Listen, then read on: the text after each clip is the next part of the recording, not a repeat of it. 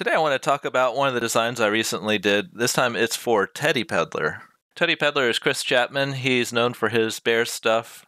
He's got a brick and mortar store near Myrtle Beach, South Carolina, so if you're in that area, definitely go check him out.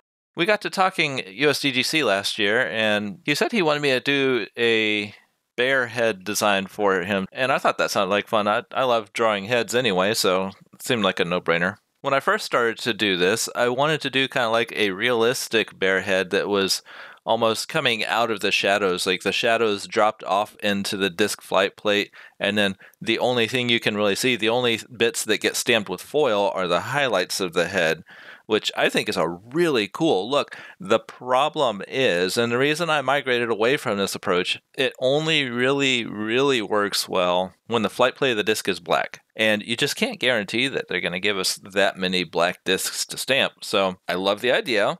I will probably develop this into something later, but for this design, it just wasn't right. So I changed tactics, went away from like the shadow to highlights melting into the flight plate idea, and then ended up doing more of a caricature. I considered adding a whole bunch of detail and filling out all the available stamping diameter, but for two reasons I decided against that. Number one, that's not really good design necessarily. I like the interplay of the negative space that's not stamped with the positive space that is stamped when you don't stamp all the way out to the perimeter. When you stamp all the way out to the perimeter, you can tell that you can only stamp out to the edge of the circle and no further. There's a very clearly defined circle, and I don't really like that.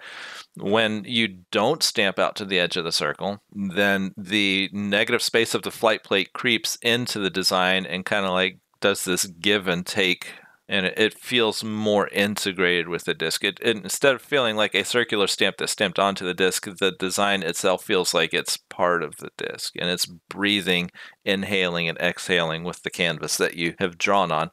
So that was one reason I decided not to fill out all the detail. The second is Chris is known for doing really cool die work, and the more canvas I left open for him, the more he could flex his dies. And if you go look at his website, if you look at his Facebook channel, I don't know, he might be on Instagram. I don't do much on Instagram. If you look at that, you can see he's done lots of really cool dies with this canvas. So I guess that's a win. I was excited to see what he was turning out. All right, that's all I really have to say for today. I hope you guys love the design. I had fun doing it. Thank you, Chris, for the opportunity. And if you guys are near Myrtle Beach, go check out Teddy Peddler. Thanks. Bye.